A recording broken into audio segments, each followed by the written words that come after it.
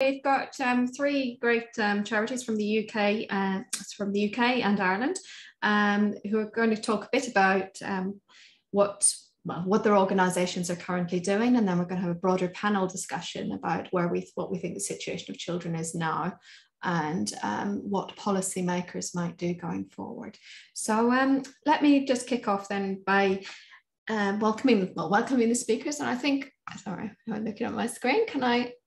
Hopefully we have all three here, but shall we start with Aoife? Or Aoife, are you there? Aoife,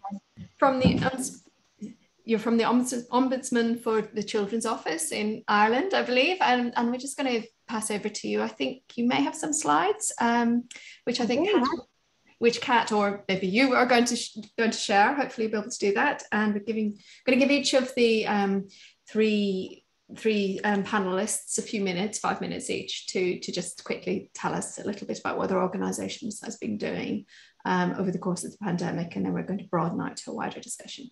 Okay, thanks very much, Aoife. If you're ready to share. Thanks. Kat, do you want to share them or do you want me to? It's best if you do. Yeah, it's only if for some reason you can't, then I'll load up your slides. Like, I'm already worrying about whether or not I can. Like, you'd think we'd have all got used to this by now, but seemingly I am not. I think I'm sharing all of you. Yeah, impressive. Is this showing you a presentation? Yeah, yes. Ta-da! Yep, it's all good. So thank you so much for having me, and I've loved listening to you all day. As Susan said, my name is Aoife McNamara, and I am the Participation and Rights Education Coordinator in the Ombudsman for Children's Office in Ireland. So I'll give you a quick little overview of who we are. Essentially, we're a human rights institution. We are a non-departmental government body, and we work to protect the rights of children and young people living in Ireland. So we do that in a couple of ways. First of all, we investigate complaints about public services provided to children. And then we also have two separate functions where we teach children about their rights under the United Nations Convention on the Rights of the Child. And we also consult and hold participative projects with children to get their opinions and advice. And then we also give advice to government on how to uphold children's rights and hold policymakers to account. So 2020, obviously, strange year. For us, I think there's a couple of really important issues to note that came up with our complaints function. Internationally, Ombudsman for Children, their offices tend to get about 3% of their complaints from children, and in 2020 our complaints directly from children went up to 6%. So I think that was quite a stark thing for us. We encourage children to make complaints to us, but frequently it's quite difficult, and they might feel that parents or professionals are better placed to help them come forward. So for us, 100% of the children that contacted us in that time talked about their difficulties with education and the impact the COVID-19 was having on their health. For us, really the big kind of issues in Ireland, as other people have discussed, was that there was a real lack of clarity around state examinations, which is something that children found really, really difficult to cope with. And then we also saw a massive issue around digital divide. It was huge issues of digital poverty. A lot of people in Ireland live in rural areas and don't have good Wi-Fi access, but then we also find that children in really vulnerable households who may live in congregate living settings, such as homeless accommodation or in direct provision, which is where asylum seekers live in Ireland, really struggled with their schooling because of digital poverty. So here's some just little things of children had said to us over the years, and really speaks to the difficulties and the worries that children were expressing when they came to talk to us. And so I can read some of those, but I think they're fairly stark. Really, that worry that they would pass them on to parents. They were vectors a lot in the media. That was really what they were being portrayed as, and that they would pass COVID-19 on, and they were just incredibly anxious all the time when they were contacting our offices. So obviously we've discussed this a lot, but a lot of children had their education essentially curtailed during 2020, and this impacted all children of all different ages. And essentially, like, what we've been noticing is that 80% of the children are going to be okay. Like, this was a pause in their education. They're going to be able to get back into their stride, and they're going to be able to make up for lost time. But really, what we worry about is the children who have those vulnerabilities. So really, the lack of clarity around state examinations, the lack of clarity about say whether or not playgrounds were going to be open. We found that there was a real disproportionate effect on children with SEN, which has already been touched on as well today.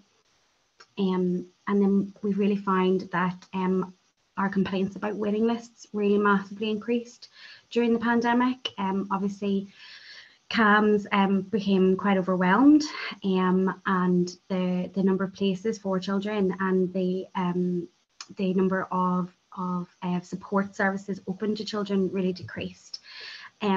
So that was kind of a really big worry for us. Frequently, like, our most frequently complained about things would be education and then secondary health, and that really, the health number really increased in 2020 as well. But we did do some nice work alongside some children who wanted to create guides for each other and things like that. So we saw children really showing this massive sense of camaraderie and wanting to help each other out as well, which is something that was lovely.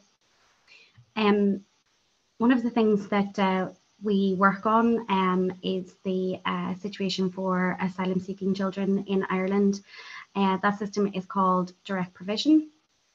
And in late 2019 and early 2020, we were undertaking a consultation with children living in direct provision about their social inclusion in Ireland. And then the pandemic hit, and we thought we're going to go back and we're going to speak to these children because they will have a really different experience from probably children who do not live in congregate settings. So we went back and we did we spoke to some of the children who had participated in the previous direct division consultation.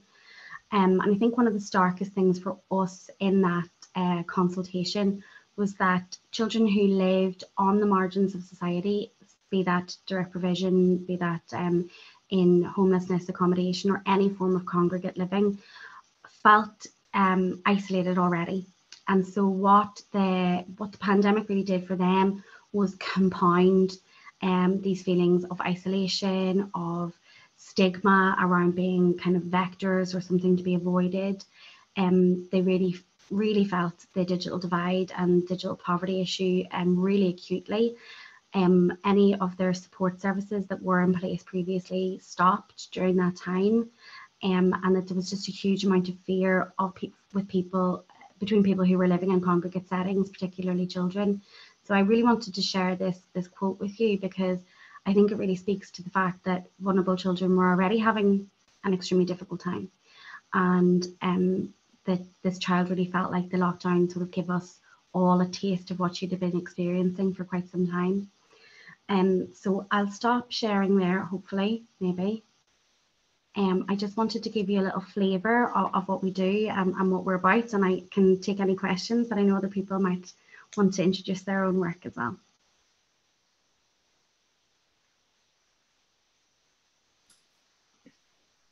Thanks very much, Aoife. I think what we'll do is we'll just go round the other panelists, and then I think perhaps we can take questions about your organisation and the work you're doing after that. Okay, so what I'm going to do is I'm going to go second. We're going to go to Louise Moore, who's working with the Children's Society. Louise, I can't see you on my screen, of course, but hopefully you're there and you're able to share your slides. Yeah, I'll try and do that now. Thank you, Susan. That's great. Hopefully you can see them. Yeah, I think. Brilliant. My computer's a little slow, so I do. This is loading, I think. So hopefully we'll be there.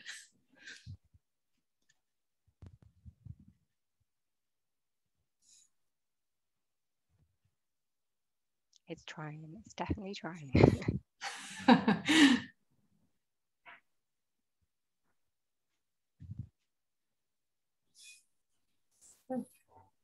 A bit slow. We've got a black screen at the Yeah, moment. it is really slow. maybe this is a normal, but I guess we'll give it another minute. But I think Kat also has these slides as a backup. Yeah, Louise, could you check your settings, because it says that you have started sharing. Could you maybe stop sharing and start sharing again? I can give it a go.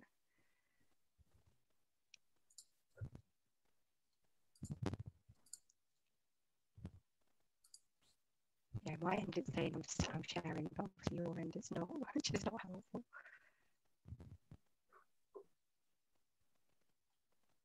No, nothing. I think I'm going to share instead. That's great.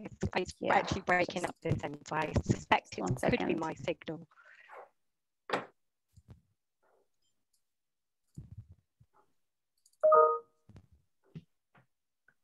Okay, so are we seeing the Children's Society slides? Yes. Great. Okay. So Louise, can you click through them yourself, or if not, just tell me and I'll be doing it. Just say like next slide and I'll do it. That's great. Thank you, Kat. And I do apologise. I live out in a village and it's been a real challenge actually working at home. So I appreciate everything everybody's been through in the last year. So yeah, as Susan said, I work in the policy and research team at the Children's Society, and we're really grateful actually to be here today. It's been a really helpful event and very important indeed. I think that's someone else's slide on the screen now rather than mine. Oh, wait a second. That's it. It's back onto mine. That's great. Thank you. So if you could move to the next slide, Kat, I'll just tell you a little bit for those who aren't familiar with the Children's Society about what we do. This one? Or the one before? The next one, please. It should say about the Children's Society at the top, sorry. Oh, okay, it's the first one. Okay. So it's this one. It says about the Children's Society. No, that's the one. That's the great one. That's brilliant. Thank you. So for those of you who aren't familiar with our work, the Children's Society do a combination of direct practice work with children and their families, policy research, campaign and public affairs. And it kind of works as a bit of a circle, really. I guess our direct practice work feeds into our policy and research and campaigning, and in turn, policy and research also feeds into our direct practice work. So we tend to focus very much on the most vulnerable children in society, and key areas that are focused on by the Children's Society include things like child sexual exploitation, poverty and children's subjective well-being. Now you'll see there on the slide that subjective well-being is highlighted, and there's two reasons for that. The team that I work in specifically deal with mental health and children's subjective well-being, but also this year we've actually moved the main aim in our strategy for the Children's Society to focus on children's subjective well-being for the first time. So we've been really privileged at the Children's Society. We started our programme of work on research on children's wellbeing back in 2005 and have kind of continued right up until the present day. Some of you might be familiar with our annual report, which is called the Good Childhood Report, which is an annual research publication that looks at the subjective wellbeing of children in the UK. And from a policy perspective, I guess recent efforts that might be of interest are that we delivered a petition to government calling for more comprehensive measurement of children's subjective wellbeing.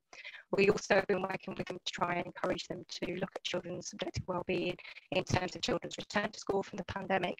And we've also been working with other charities in the UK to try to secure a national commitment to fund early mental health hubs for children. So that's an insight into some of the work we're doing. If you go to the next slide, Kat, I can tell you a bit about the work we've been doing on COVID-19 specifically.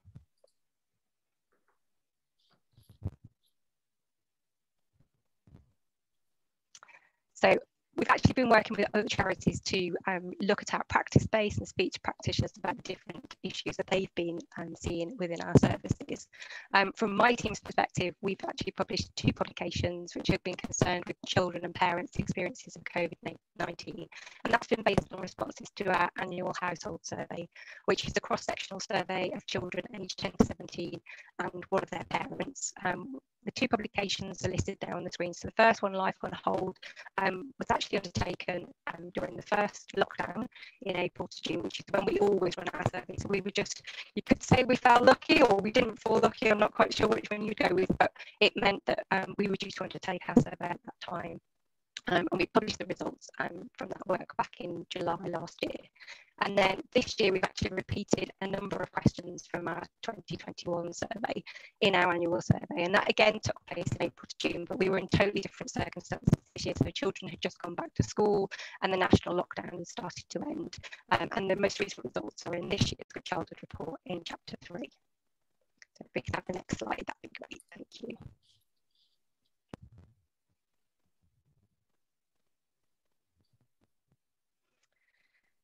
So I'll try and give you a really quick snapshot, and I'll be quick because I know we've had some IT problems for which I really do apologise. But in terms of things that are really relevant to today's discussion, I guess one of the things that we found this year when we were asking parents about the different impacts that they experienced was that of 9 impacts we asked about, at least 2 in 5 parents said that their family income had been reduced.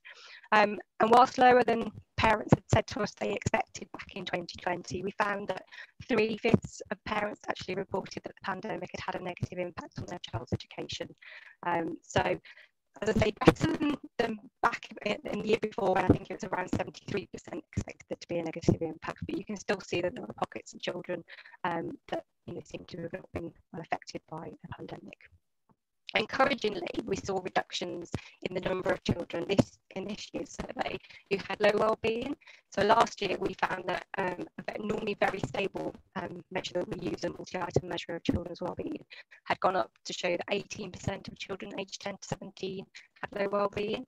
And this year's survey, we found that was back to more normal levels at around 12%. So seeing the bounce back that some of the other people in today's discussions have also reported. I guess what we don't know is whether that's a temporary bounce back in terms of children going back into education and seeing life more normal. And it's difficult to know, I guess, for all of us what the long-term consequences of what's just happened to the world will have. Fortunately, we found that when asked about how well they coped with the changes that were made from the pandemic, most children felt that they coped relatively well overall with the changes that have been made. And as you'll see there from the slide on the screen, there was a pocket of about 8% of the children that took part in our online survey who didn't feel they coped very well. And whilst a small subgroup, we are really concerned about that group and to ensure, as others have said today, that they get the support that they need. In terms of specific areas of their life, we found, probably not surprisingly, that the areas that more children said they hadn't coped as well with were not seeing their family and not being able to do hobbies and not being able to see their friends. And given what we know about the correlates with children's well-being in terms of the needing to have relationships and needing to connect, some of those things there, it makes sense to see that they're the things that they've struggled with more during the pandemic. So I'm going to jump, if it's okay, to my very last slide. Well, last but one slide, sorry.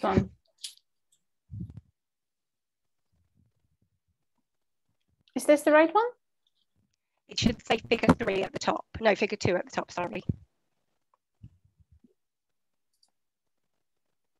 That's it. Yeah. Thank you.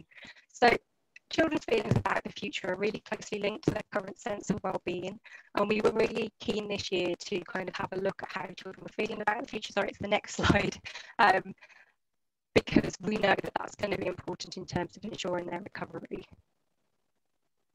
That's it, that's great, thank you.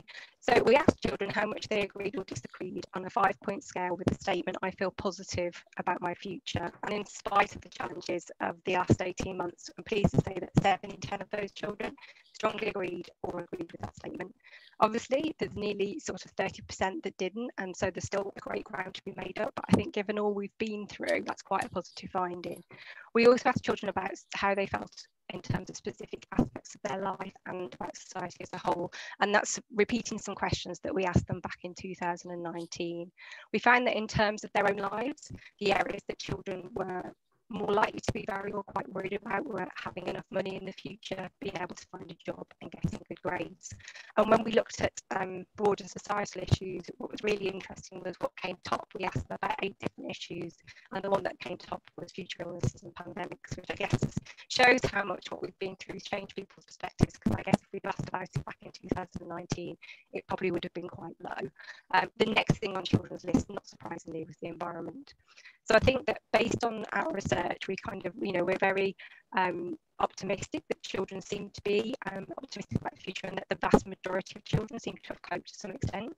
But I think, as other people have said today, there's definitely subgroups who haven't, and I think we need to be careful both in responding from a policy perspective to ensure that by focusing on the masses, we don't miss those few who haven't coped so well and haven't fared so well. And there's definitely things about how the concerns that children have about society and their own lives that I think policymakers and practitioners need to be aware of. So thank you, and apologies for all the technical issues.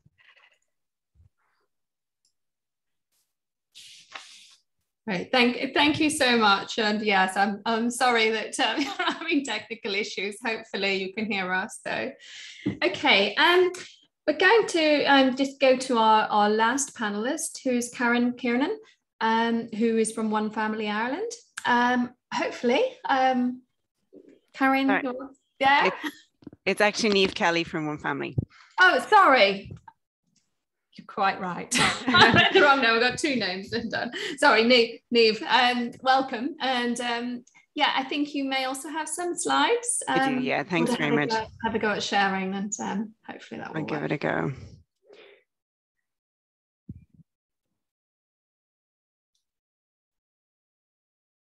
Sorry.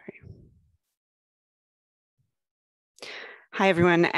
I'll fly through these slides so we can get to the discussion. I know everyone's probably keen to kick off. So just a bit about ourselves.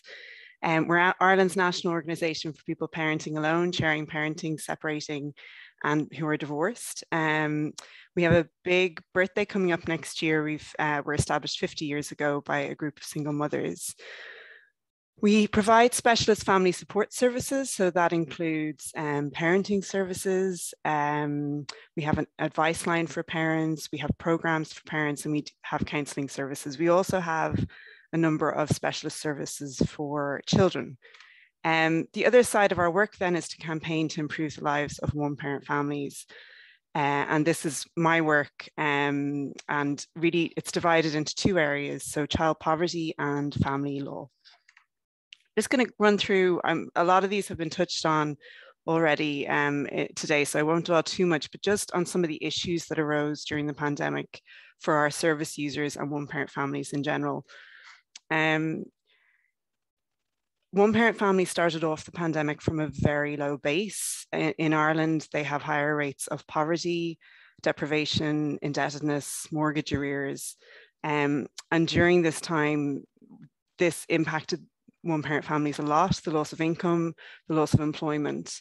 So we carried out a survey at the start of the pandemic looking at how one-parent families were faring during the pandemic, and loss of income came out as one of the top areas of concern. About 25% of parents worried about their loss of income.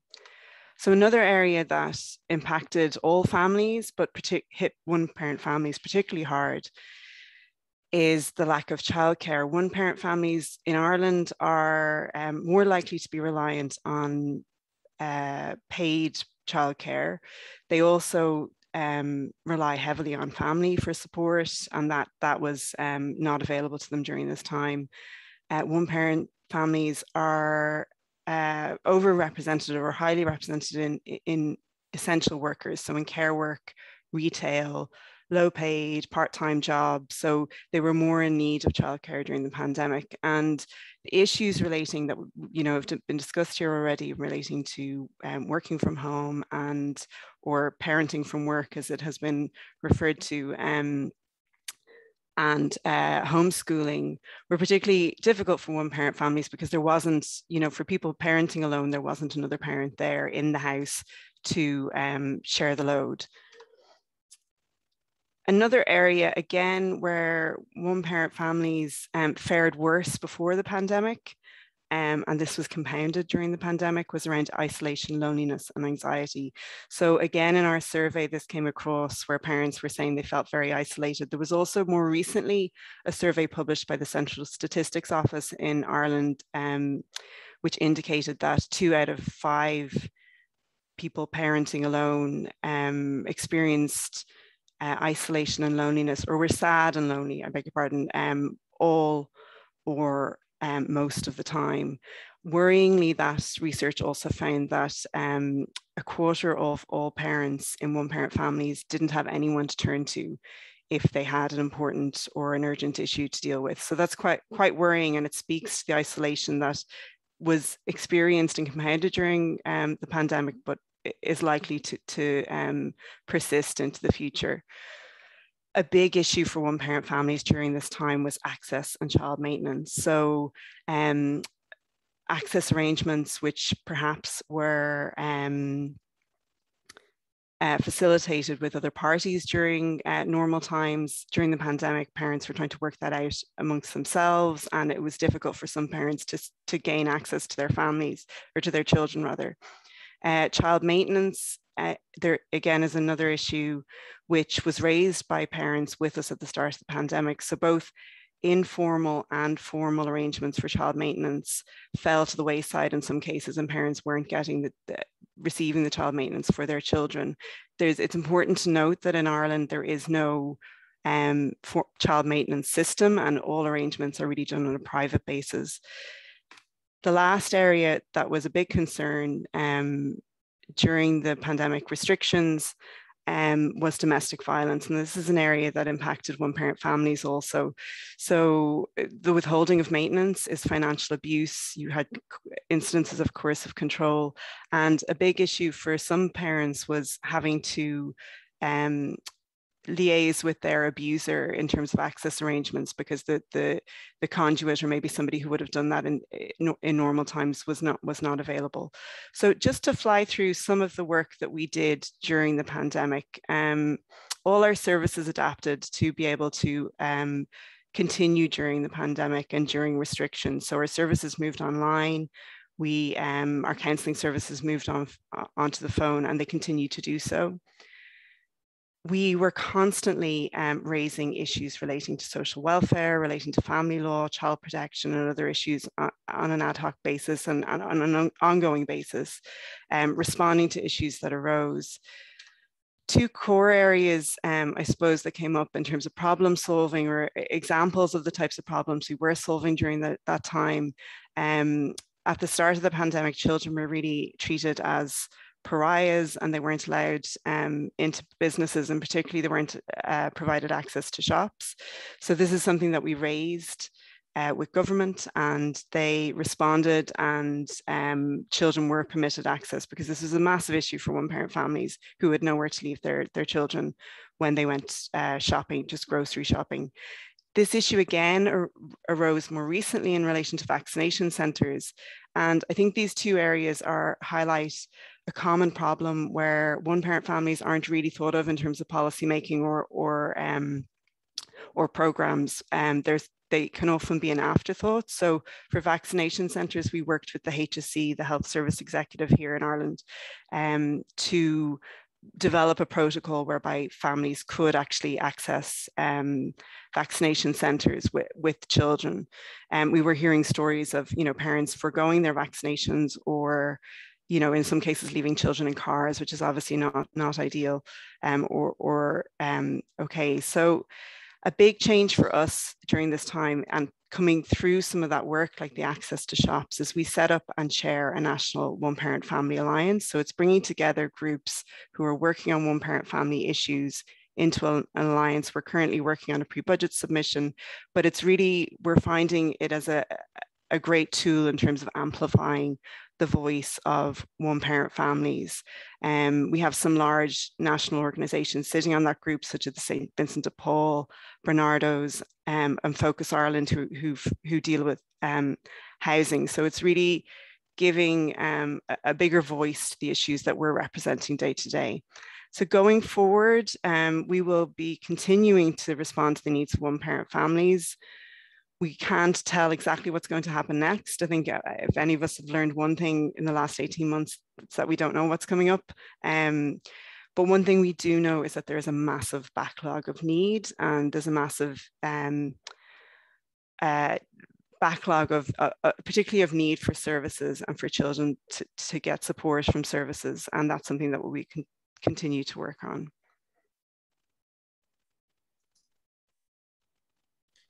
Thank you.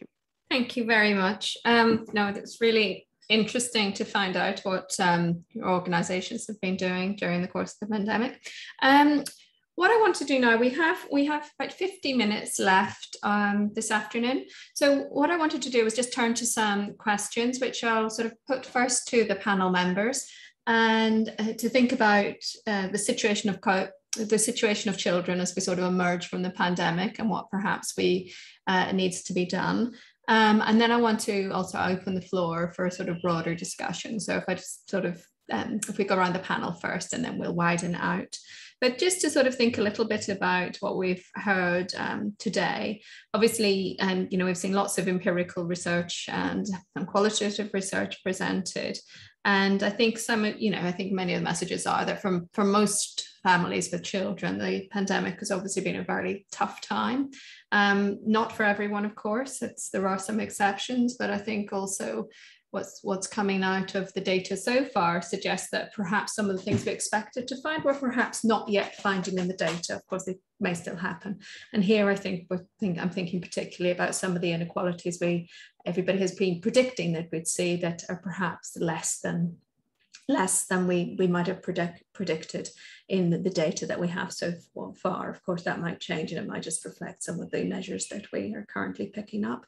I also thought it might be worth hearing from our panel as we sort of think about the pandemic, whether they think there's any really gaps in the evidence. What is it that they would like to know that we haven't maybe touched on today? And something that sort of struck me is that we've talked an awful lot about schools and school closures, but we haven't really talked much about preschool children and the situation of those families. So I don't know if you have sort of particular thoughts on what their needs might be, or what research evidence might help inform policy or practice for those particular families. Okay, so just moving on to think a little bit about then the questions we wanted to think about. What I wanted to start off was the question about how the panel members think about the situation of children and is currently. So as we come out of the pandemic, where do they see the children being now? What do they think their circumstances are? And I suppose related to that is how they think that might change, how they think the COVID will have affected children in 1 year's time, in 5 years' time. What is their sort of prediction for children as we hopefully emerge from the pandemic in the next few years? Shall I start with you, Niamh, as you're currently on my screen?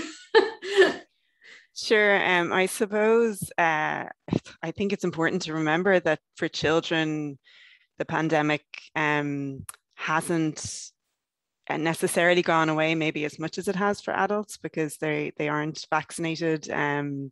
And I think things like the loss of education obviously is the big thing for children in the last 18 months, but that persists because certainly in Ireland anyway, I don't know what the process is in the UK around schools, but if there's any symptoms at all, or if they're a close contact, or indeed if they are diagnosed with COVID, then they have a loss of school then as well. So those issues are to some extent still persisting. And I suppose as well that piece I spoke about just in my introduction around the backlog of need, we saw a huge rise in domestic violence cases and issues relating to domestic violence during the pandemic. But I mean, that was really, I suppose, something that was there to begin with, and that children were locked away in a house with their abuser or in a situation of domestic violence. And those, what's the immediate, in many cases, unfortunately not all, but in many cases the immediate risk might have gone, the psychological and emotional damage of that risk has not. And, delayed health interactions as well. I mean, we have a massive waiting list for certain health interventions for children in Ireland, such as things like mental health and speech and language therapy and things like that. And those delays are still there. Children are still on waiting lists. So I don't want to be too doom and gloom about it. You know, children have undoubtedly, many children have developed resilience within this time, but for those children who are dealing with things like poverty, and we know that most of those children live in one-parent families, they are dealing with a backlog of issues relating to that. And we've saw, I think if you use austerity, and the austerity years were particularly severe in Ireland, I think out of all EU countries, we've learned the lesson here, or at least I hope we've learned the lesson, that the people who are faring worse at the outset of a crisis go on to fare worse as a result of it. So that is where I think I see policy change needs to step in, and governments need to act in terms of mitigating against those areas. In terms of 1 to 5 years, sorry, I'll be brief. I think it really depends on that level of support from government and from society more generally to step in and bridge that gap. I think if you look at Adam's presentation earlier in terms of the catch up on education just during that pandemic period, and that inequality disappeared, it disappeared because there were supports in place. And that's a model that we can adapt more generally nationally to really step in for the kids who need it most. Very interesting. Thank you very much. Okay, and can I go across to you to next, Aoife? Yeah, absolutely. I would really echo what Niamh is saying. Like today, currently there are 14,000 children isolating at home and out of education in Ireland. So very much, as Niamh has touched upon, this hasn't necessarily ended for children in a way in which it might have ended for adults, where people are returning to offices and things like that. There are still disruptions in children's lives. One of the things that we noticed was that in 2020, the referrals of child protection issues to us went down. So they would usually come through our complaints mechanism, but also through our interactions with children. And I think that one of the things that we might find is that there's been many missed opportunities to protect children within their homes. In 2021 now, in the last 9 months, our child protection referrals and incidences that we have identified have already gone up. So it would be interesting to see how that will play out in the coming years and months. And again, it's kind of this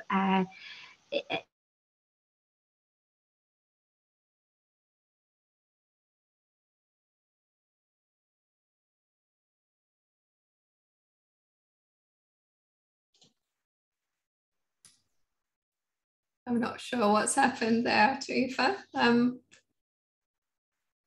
Let's see, hopefully she might bounce back in a second. Otherwise, if we can go to you, Louise, we'll just give her a minute.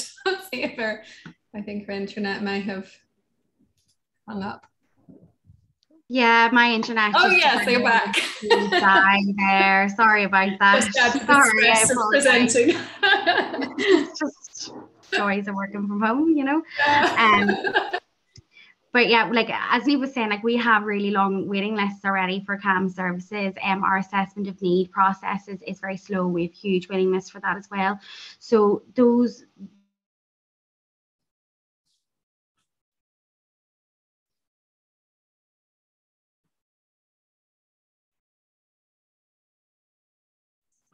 Okay, I think we've lost Aoife again. Sorry. Louise, can I go to you, and then hopefully Aoife's connection will be stabilised in a minute. Yeah, of course. Thank you, Louise. No problem at all. I think really I'd reiterate what my colleagues have just said. Really, I mean, I think we have to look at the wider context, and I don't think we were in a particularly good place before the pandemic in terms of the legacy of the decade of austerity, and I think in many ways COVID kind of added to that as an additional disruptor. There were obviously a number of challenges around child poverty, increasing numbers of children going into care, and increasing mental health support needs prior to the pandemic, and I think we're in a situation where there's obviously been a bounce back in a lot of the research, which is really encouraging, but I think it's, you know, kind of, there were existing things that needed to be addressed, and now on top of that there's COVID to consider. I think the other thing that I would say is there's very much a focus at the moment, particularly in England, on sort of building back in terms of education, which obviously ignores those who aren't in education, and, you know, kind of particular subgroups that we've talked about today, who might not even want to get the support they need in school. So I think we need to think a bit more outside the box and think about, you know, kind of other settings as well. And that's one of the reasons that we're, you know, trying to encourage support for hubs for young children to be able to access services in other settings, as well as, you know, kind of within the school setting. I think in terms of how children will be doing in a year and 5 years from now, I think it's you know, it's probably going to be some time before we can fully appraise the impact of the pandemic on children, particularly in terms of their mental health and well-being. Data from before the pandemic showed that children's well-being was already in decline. So I think the kind of studies that we've heard about today, the longitudinal studies, are going to be really important in allowing us to be able to look at the same set of children and really be able to separate the influences of things like Brexit and everything else that was already happening from the impact of the pandemic itself. I think, you know, there's certainly some suggestion that there's been an initial bounce back, but that could just be children being relieved to be back in school, not in lockdown. And as I say, I think, you know, kind of in the longer term, we've got to be really careful. Many children probably will recover, but there's going to be pockets who've experienced a really bad time. You know, it could be due to existing inequalities, but also just in terms of the level of impacts that they've had from COVID, you know, losing relatives and so on and so forth. That I think we really need to take into account variations in children's experiences, and I'm not sure current policy allows us to do that. Yeah, absolutely. Sorry, Aoife, I think I see you're back. So I'll let you come back in again. And hopefully you'll stay with us. Sorry, you've probably forgotten where you are, but so we were still on the sort of question of, you know, how you think the situation of children is today, and what do you see, you know, happening in the future, the next 1 to 5 years? Yeah, I suppose that one of the really crucial things that has been touched on quite a lot today as well is funding. In 2020, we had a really uncertain election in Ireland, and there was kind of holding government in place, and then when there was cabinet discussions happening, there was talk of the Department for Children and Youth to be taken away, that department would be disbanded. And I think that was a real concern for our office. What this has taught us, this pandemic, is that children are at the sharp end of poverty and of deprivation, and that we need to ensure that there is a dedicated government mechanism in place, and that will fund properly the NGOs and service providers, but also will, you know, ensure that there's proper public services in place as well. So I think that that's one thing that anybody working in the children's sector in Ireland would agree that something we don't need to be fighting about again, is that dedicated department would stay there, and thankfully it has. But we would like to see as well that, you know, if we do go into a recession and that there's cuts to services, that children's services would be the last to be cut, and that the cuts would be proportionate, and that the fundings would be restored as soon as possible, because children have suffered the most throughout this pandemic. Right. Thank you very much. I'm not sure. I think what I'll do is I want to ask you about what you think policymakers should do. So I think maybe I'll roll the next 2 questions together again, just partly in the interest of time, and partly so it'll allow other participants to maybe come in at the end, and we can sort of get some final thoughts on where we think we are with the pandemic, and what we need to do, both as researchers, but also as people who influence policy, hopefully. So what I wanted to come to next was the question of policy. What do you think policymakers need to be doing? And I think I've already touched on some of these, and we know that there are many multiple problems, sort of in terms of the backlog that is built up with COVID, and the problems that have also been compounded and created as a result of school closures and the general sort of COVID crisis.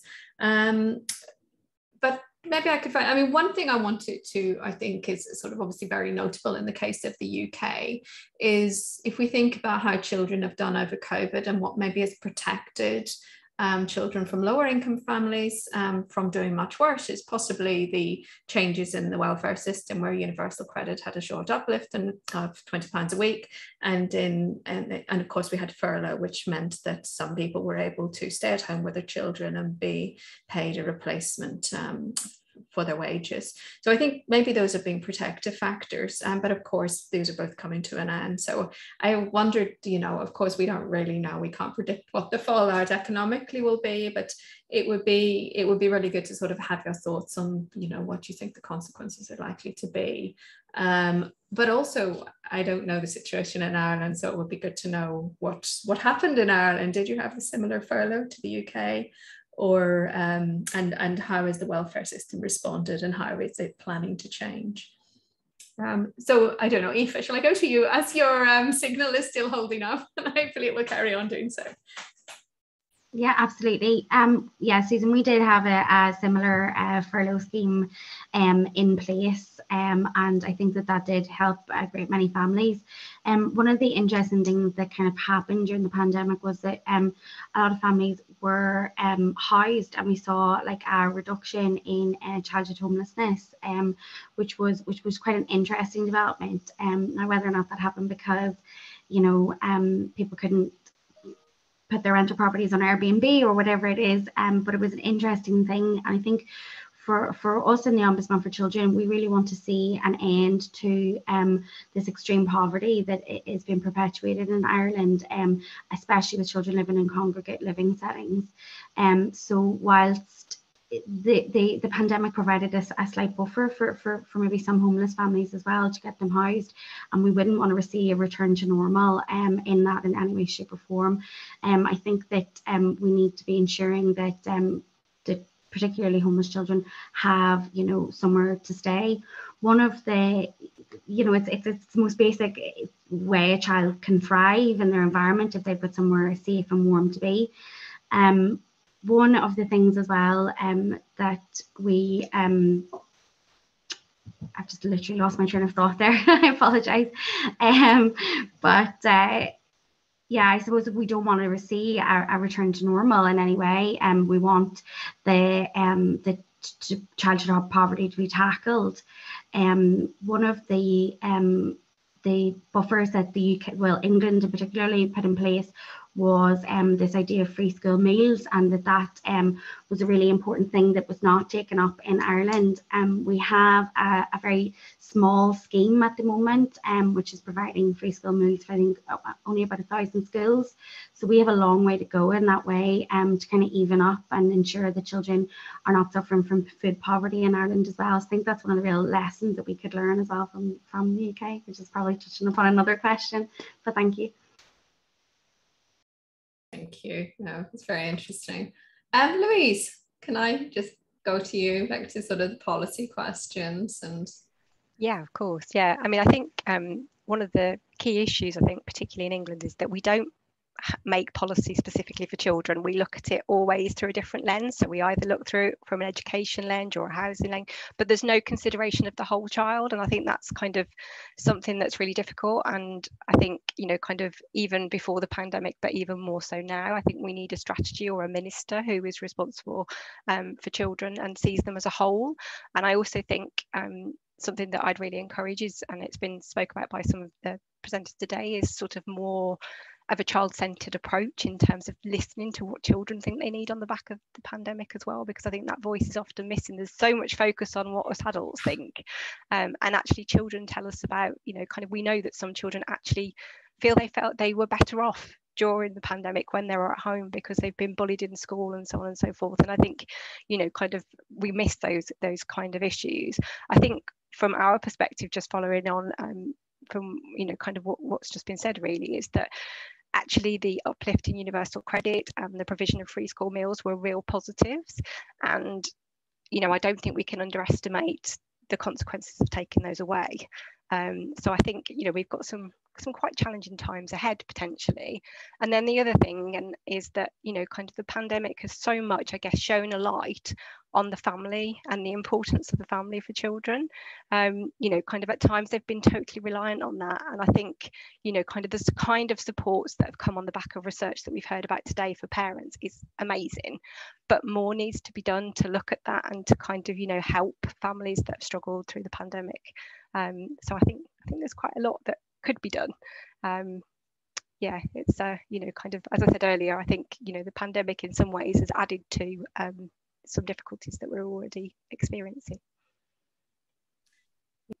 Indeed, thank you. And yes, I guess we've had some temporary reliefs with some of these new, you know, recent measures, but they're not going to be lasting very much longer, sadly, in the UK. Okay, Neem. Thanks. Yeah, I suppose we do have a dedicated Minister for Children, and we do have a dedicated strategy as well, but it has come to an end last year. Our CEO chairs the advisory council for it's called Better Outcomes, Brighter Futures. It's the National Children's Strategy. And our CEO chairs the group, the advisory council set up to advise government on that. So I know that they have developed a child poverty paper, and they've submitted that to the minister. So what we're hoping is going to happen is in the next iteration of the National Children's Strategy, there will be a specific pillar dedicated to child poverty. So essentially a child poverty strategy. So that would be really positive from our perspective, because like Louise said, all the poverty strategies are, you know, poverty generally, but child poverty is a huge issue, and children in Ireland have a much higher rate of poverty than adults. So we feel they need a dedicated strategy. I guess during the pandemic here, one thing that happened was that we have a pretty much solely private system of childcare. So childcare is centre-based. It's usually individual operators. There's a few chains, but it's a lot of them are just operated on a solo basis. And then you have a huge informal childcare that goes on as well. So, you know, grandparents and that kind of thing. But there isn't a system set up. During the pandemic, the government stepped in to pay for the wages of childcare providers, or the childcare professionals. And that's something that has been pushed for a long time, is to have a nationally funded childcare. Now, they have come back and said that won't be sticking around. But I think with these slight wins, and no more with, you know, we have our pandemic unemployment payment is the equivalent to the payment in the UK. You know, it's similar to basic income, universal basic income, and these are things that for a long time have been said are not possible. But we've seen where there's a will, there is a way, and obviously you need the money to fund these things, but decisions can be made to fund what's important, and children are, you know, one of the most important things in our society. And I think that it's up to our sector and both researchers and people working in policy to push for these things and not to let them go, because policy takes so long to get changes. One other point I just wanted to echo that Louise made was around, you know, the research that goes into policy making. We've seen so much of it here. You know, Jeffrey's research and Jim's research this morning. That's that participative research that is using not just parent voices, but really it's crucial to have children's voices and children's meaningful participation in the policies that affect them. And this is something that, you know, it needs to be done from the outset, and not as an add-on at the end of something where their views are sought. And I think policymakers often view it as a challenge, but having worked on participative projects with children in the past, I mean, there's such added value to getting their views from the outset. They really do make you think of things differently, and they are very clued into what's affecting them, and they know what their challenges have been during the pandemic. So we really need to listen to children as well. Yeah, very interesting. Okay. If I can just jump in there, yes, Susan, if you don't mind. And so I'm just seeing some comments. Yeah, we in the Ombudsman for Children's Office are a part of a global study called Co-Vision. And this is encouraging at the moment the involvement of children in the co-design project of what this is going to look around the effects of children in COVID. So we don't have anything to share because we are right at the start of this, because it is to be a co-design project, but completely echo what everyone's saying. We participation and consultation is at the core of what we do in the Ombudsman for Children, and children's voices are the most important people to be listening to at this time. I will just say we are at the moment preparing a children's report to the United Nations Convention on the Rights of the Child. And whilst this is about like a much bigger, human rights issues, and it's kind of reflecting on perhaps where we've come in the last 6 years since the last submission, we did do a survey of children, and we got 5,515 responses from children between the ages of, we write down to like 2, which was helped out by their parents, and right up to 17. And we have some really rich qualitative data which really speaks to what happened to children during the COVID-19 pandemic. And following on from that, then we have done focus groups alongside about 20 NGOs and spoken so far to 108 children, and that is reflecting not just COVID, but their opinions on equality and inclusion, their opinions on their education and things like that. So whilst we don't have anything we can produce today for you, we are very much in the process of doing some really large scale participative work, which will reflect rights as a whole, but also the COVID-19 impact. Okay, thank you. No, that's great. Sorry, Susan, could I just make one more point on that? Just on children's participation, just in terms of policy making and for policymakers, I think our sector is really important in getting not only children's voices, but those maybe not mainstream children's voices. And I think a lot of times consultation or participation is done with children and they're from a particular background, or they have parents who are able to facilitate them engaging. And I think it's really key for organizations like IFAs and Louise and myself to make sure that those sort of hard to reach is not a term I'm a fan of, but children who are from disadvantaged backgrounds who maybe don't have the access to these to policy and policymakers. I know children in general don't have a huge access, but it's crucial to make sure that those children's voices are heard, as well as children more generally. Absolutely. And I know IFA, the Office of Ombudsman for Children has done great work on that in the past. Yeah. So that's kind of when I was presenting our work really with looking at what was happening with children in direct provision during lockdown. That was just a consultative process, and that is, just presenting their views. And often we find that that's a really important thing to do. Just let the words be there, and we don't overanalyze what the children have said. They're experts in their own advice in their own lives, and we find it really important to speak to children who are seldom heard. And what we're saying in the office now is children who find us hard to reach. We have to work hard to find them, but so I think it's a really interesting thing, and that's really what we can be doing throughout this is the children who are going to slip through the cracks. Otherwise, we need to be working extra hard now to engage. Thanks, Steve. Can I just say as well that it was one of the things that we found really helpful when we did our Life on Hold report that I talked about, was we spoke to children in our services who often are the children in the kind of hard to reach groups. I hate that term, but it really helped us to see some of the challenges, and actually that some of the children in those groups, particularly children who are experiencing mental health problems before the pandemic, actually found being at home some of the time easier because they hadn't got to think about the stresses of going to school on top of everything. And that's kind of, I think, one of the really good things that we found from that was we saw a bit of some of the benefits that children experience, because I think kind of there've been a few, not many, but I think some people have had a few, but it kind of really brings to light some of the survey data, which is are much more kind of children in mainstream education and kind of not in those harder to reach areas.